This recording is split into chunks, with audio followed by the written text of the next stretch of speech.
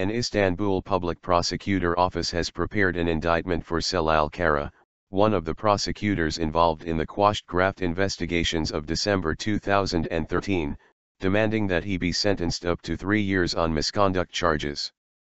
The indictment followed a recent decision by the Second Chamber of the Supreme Judges and Prosecutors Board, HSYK, giving permission for the trial of prosecutors Kara and Muammer Akkaş, along with Judge Süleyman Karaçöl.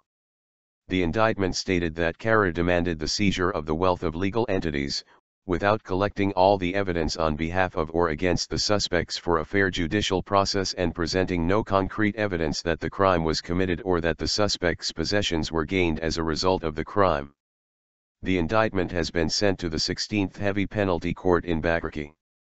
If the court accepts the indictment, Kara will be tried by the Supreme Court of Appeals because he is a first-degree judge and a prosecutor.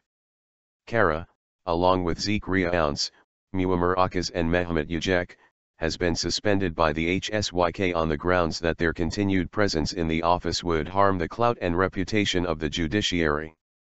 Kara was previously assigned to the Istanbul Public Prosecutor's Office before his suspension.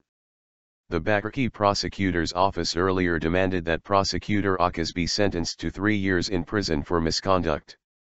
In a separate indictment, it demanded that Judge Karaçöl, who ordered detentions, seizures, and arrest warrants for the names implicated in the graft investigation, be sentenced up to 2 years in prison.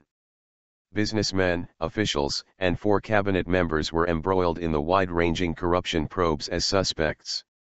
The 4 ministers, Ijmanba, Erdoğan Bayraktar, Zafer Aliyan, and Muammer Güler, resigned from their posts a few months after news of the probe broke. Months after the investigations were quashed, all 4 were acquitted in a parliamentary vote on the claims.